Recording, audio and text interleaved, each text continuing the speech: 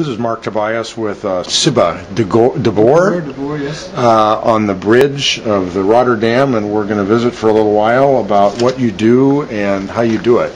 Yes. Nobody ever gets to see this view, and so this should be of real interest for everybody that is cruising.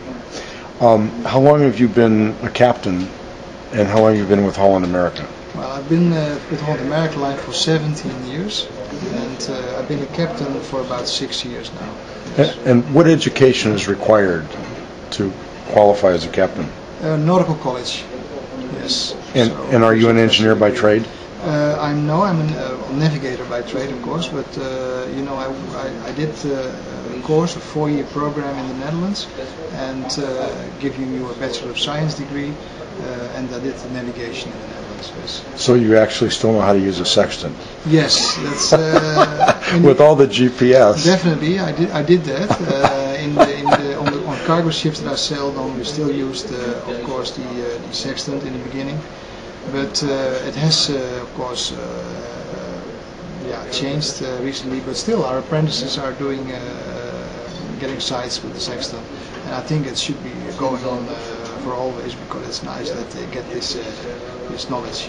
Well, if you lose all your electronics, including GPS, is there any other way to navigate? Yeah, well, we would navigate that way. It depends where you are, of course. You can always navigate by radar and distances and so on, and right. By lower and sea.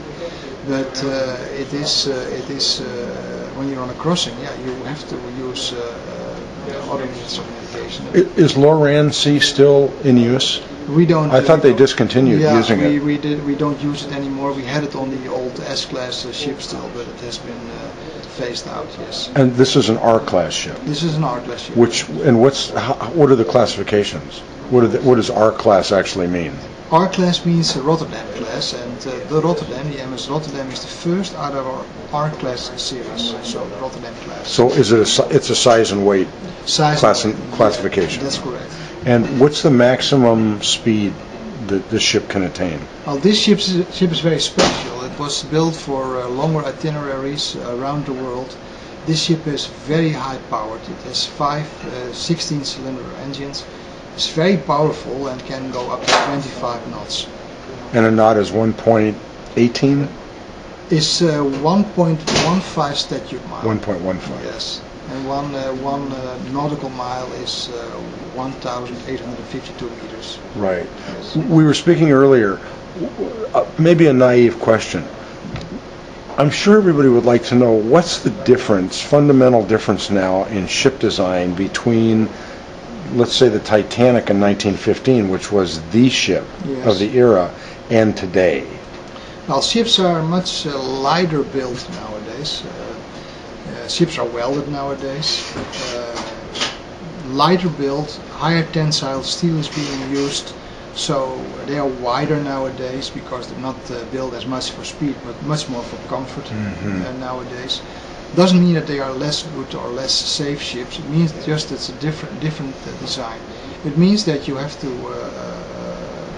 on crossings in heavy weather, you have to really be looking for not to overstress the vessel, and we have a lot of tools to determine that. Yeah, we talked earlier. It's really, although we're running on autopilot, yes, you do take manual control of the ship in weather, and you do have sophisticated instrumentation now to measure stresses on the ship. Yes. How critical does this become? It is very critical. You must at all time know what the weight distribution is within the ship. So we have a lot of means of measuring the weight inside the vessel. We can determine the stresses. We can determine the torsion. We can, if it is bending or it is hogging or sagging. We have all these means in our stability programs, and we must make sure that we are staying well under 100% at any time. You can imagine with different weather circumstances, we have to make sure that the ship stays at all times within safe stress limits. And not make the passengers unsafe or rough. And what happens when you have really rough seas? You slow down. we slow down. That's the first thing, of course. You don't want to overstress the vessel. Like I mentioned, the energy of the waves has to dissipate somewhere, and you don't want it to dissipate in such a way that the vessel gets overstressed in structure. So you must make sure that you slow down and keep the ship on a favorable heading in relation to the waves to make sure that the stresses are staying within check. And I'm assuming there's all kinds of computer monitoring now to analyze those different stresses so you get an overall picture of where you're at. Yes, you have that. And storms and heavy waves, what do you do to minimize the effect on the ship and the passengers and the stabilizers? How do you control those and how do those work? Stabilizers are basically small aircraft wings. They are approximately at midship, about 6-meter draft level approximately. They are rotating, and like an aircraft wing, when the angle of attack is changing, the angle of which they are exposed to the water flow, you get an upward motion. So when the ship is rolling to one side, the low side wing will create a lift and bring the ship back in its upright position. And this is a continuous process which is gyroscopically driven. Have you ever run into ice? I have been in ice conditions, yes, in Antarctica. We've been in ice, but normally in those ice fields we don't go during the night time. We are in the ice fields during the day so that we have a good view on the ice, stay away from it. And during the night time we are going out of the ice conditions and just stay off the ice range as much as possible, and during the day we would go in again. In Alaska, of course, we have been in ice conditions, but not in major thick ice, no. If a ship today shaved an iceberg like the Titanic, yes, would there be the same result likely? Or is it compartmentalized now to the point that, and no rivets rather than welding? No rivets, but yeah, sideways if like on the Titanic, the ship was completely ripped open from the side. Right. It was a very unfortunate situation. These ships are designed such that they can handle a lot. Let's say it like that. Is there a global network for rescue if you get into trouble? And like I've crossed the Atlantic a couple times. If we get into trouble and you either lose power, you lose electronics, something, you have a fire, is there a global rescue network because everybody wants to know what happens if you really get into trouble in the middle of an ocean? Yes. Now we're always in contact, of course. We send out our reports. We have a GMDSS system, and there's a global search and rescue operation. We are in contact with them continuously, So passenger ships are in continuous contact with organizations ashore to make sure that they know where we are. One of the systems that we are using is the MARC system, which is a very well-known system, United States based. They keep track not only of us, but also they keep track of ships surrounding us. So freighters as well. Freighters as well. Yeah. So if we need immediate help as a passenger ship, then they can direct other ships to us to help out. If we are out of range of helicopters or such, and most of the times in mid-ocean you are out of helicopter range. Do you know the position of ships around you? Is that information constantly fed to all of your bridges, or you don't? Well, nowadays with AIS system, what's AIS? Automated identification system. Okay. Oh yes. We can see way more ships than we used to do. So we have a pretty good picture of what is around us. Yes. So is this like the transponder system on aircraft? Correct. Is a squawk ident code? Same thing. Yes, same way. So you get on your radar. Yes. Same thing. Yes, we get on our radars. We get we have the normal. We call it ARPA targets that are plotted by the radar itself. But we also get the AIS information on top of it. So we have a lot of information to our availability at any time. And I'm assuming that pirates don't have AIS. I presume that as well. Looking at their tactics, they don't have it. But sometimes when you read in the news, it's surprising of detailed information they have about cargoes, etc. So they're pretty selective. Well, my mother was on the Prinsendam, Yes. as I was mentioning, out of Cape Town 4 years ago, heading to Lisbon on the east coast of Africa, and the ship was being shattered by pirates. Yes. And so I believe your Dutch military came down to make sure the ship was all right. Yeah, we had one ship deployed there. That's correct. Yeah, Yes. and so she thought it was actually very exciting. Yes, there was some great footage and pictures of that situation. Yeah, she would call me on my satellite phone and tell me about all the lights being turned off on the deck, Right. so it looked like a freighter. Yes. What's the most urgent problem you've faced in your career on Well, I think fire. That is the most challenging. Fires are just dangerous on ships, but fortunately we have a wonderful system in place nowadays to attack fires. That with a very thorough training make sure that we. You had one situation. Yeah, with the coffee pot in the Lido. The response was excellent, very quick, you know, and everybody knows what they have to do. Fire alarm. But we have a wonderful system of smoke detectors throughout the vessel.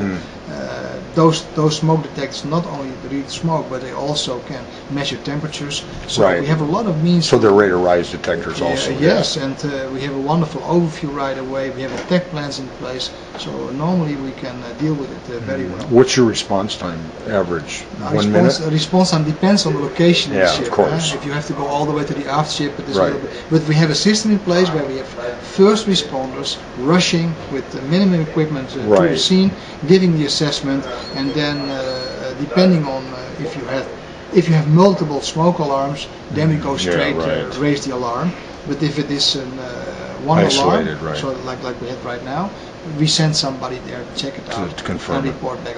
The response time can be very rapidly. Why do you need pilots? When we were in the Amazon in November, and actually I think you had pilots in maybe Stockholm. Yes. Is that because they know the terrain better than you do? Correct. They know the terrain very well. They know the area very well. They know the seabed very well, etc., etc. And they help you guide the ship through a difficult area. Sailing through the Stockholm archipelago is not so easy. As I could see, a lot of major turns. You saw the proximity to the land at certain times of the passage. So it is great to have experienced pilots help you out. Right, but you must have a large or a long lag time between when you turn the ship and when it actually responds. No, not really. This is a twin rudder ship, and you have a lot of pressure on the rudders. It rotates very quickly. Oh, it does. Yeah, you can imagine that when you sail on a big tanker, before a big tanker starts turning, it takes quite a while, and there is this wheel over point, and when it starts actually turning. But here it is almost immediate, depending on the speed that you're doing. Right. If you're a passenger booking a trip, where do you want to be on the ship as far as your stateroom? It depends. On this ship, we have wonderful balconies on deck number 6 and deck number 7. So if you want to look for a nice balcony, I would say anywhere on those decks. But talking about movement, you talk about lower decks, possibly less exposure to movement. You're lower in the ship. And midship, I would say. This is where I always book because it seems to be the smoothest. Yes. And these have been very smooth waters. Yes. Uncharacteristically to me. Yeah. Smooth. How much time do you spend on the bridge? Are you here most of the time, or you don't have to be? This itinerary, I spend a lot of hours on the bridge because it is a lot of traffic. A lot of turns, Great Belt is very busy with traffic, so I must be here quite some time. So after Stockholm, for example, I spent 4.5 hours on the bridge, and also in the morning 4.5 hours on the bridge. So I was already 9 hours on the bridge, and then of course the daily work is there. Once the ship is alongside. If you lose all your navigation, yes, then you still can do the old sextant. Yes, but depends. You could either talk about coastal navigation. Coastal navigation is of course always possible. Right. But yeah, at the middle of the ocean, you can still do our sightings. Yes. Absolutely. And what if you have power failure, total power failure? What kind of backup do you have? I know you have generators. Yeah. For how long? Well, a day. You know, we have an emergency generator, of course, that is feeding our emergency system. That is as long as it has fuel, it can run. You know, so right. It is, but you know, there is a lot of redundancy also in the engine room itself. You have basically separate engine rooms. 2 engines are forward, 3 engines are in the aft, and aft part of the ship, and there is redundancy in that way as well. So there is separation of the main switchboard, and you have still power under normal circumstances.